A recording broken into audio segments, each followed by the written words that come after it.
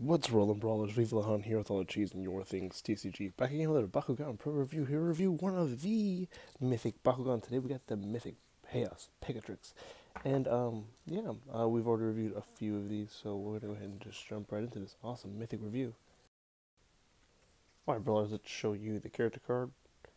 We got the Pegatrix Double Magic Shield Mythic for the 500B 5 damage built-in reroll. And then on a magic shield, you get to take away a core from your opponent's active Bakugan. Yes, a very, very, very good core ability. Here is the Mythic Pegatrix. Very unclear, yeah, you can see it. This one actually shows up very well with my lighting and camera, so yeah. We'll put out some cores to show that I don't think this thing can double core at all. I'm pretty sure it can't, but you know, we can try to use the Nelia's core method, I guess. 1, 2, 3. Let's try to do that. 3, 2, 1. Bakugan Brawl. I don't think it does, but yeah.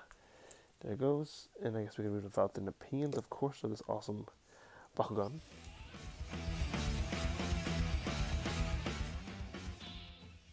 Well, let's talk about the obviously the big thing in the room.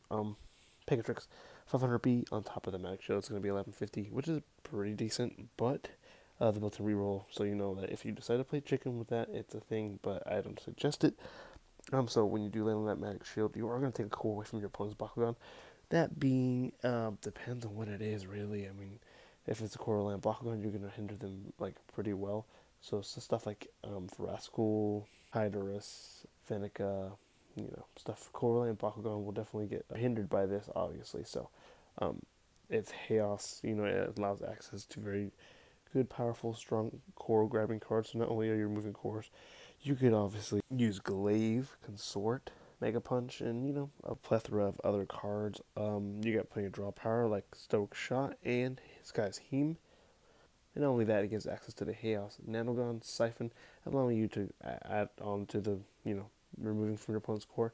And now since you have a magic shield, you can add a core from the field that you either removed from your opponent or any other core that you see that's on the field. So you obviously have access to Pyrus cards as well, allowing you to play empower cards like Chaotic Flare, Crystal Blaster, Focus Fire, Spirit Speed, and a plethora of other ones. You have access to the Haos Adventus cards, giving you, you know, the Baku Fetch, I forget what card it is that lets you grab 2 cores, Baku Roll I think is what it's called, and Moxified Cumblebee for B reduction.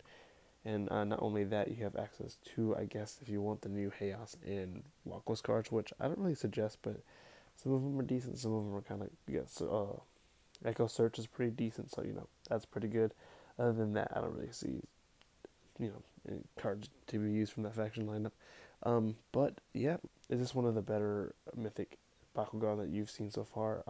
You know, I personally think you should pick it up because 1150 is very strong, considering that if you're taking your core from your opponent's Bakugan, they're not going to be able to really do much unless they have a reroll. So, you know, that is a thing. So, let me know your thoughts and opinions, of course, because these are just my own. Like, comment, subscribe.